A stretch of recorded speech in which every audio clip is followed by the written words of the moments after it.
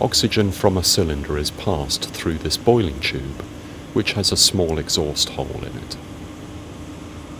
Potassium is melted by using a Bunsen flame. The metal ignites rapidly and burns very vigorously in the oxygen gas.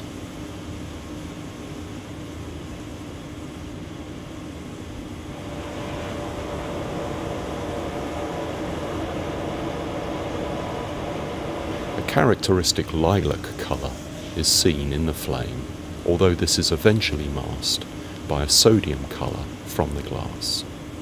The product oxides coat the glass.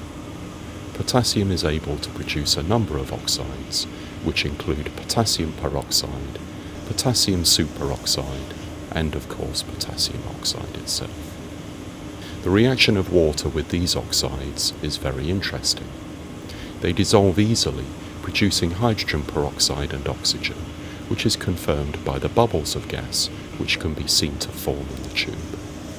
Notice that the temperature of the reaction during combustion is lower for potassium than it is for sodium or lithium, since the glass tube has remained largely unaffected.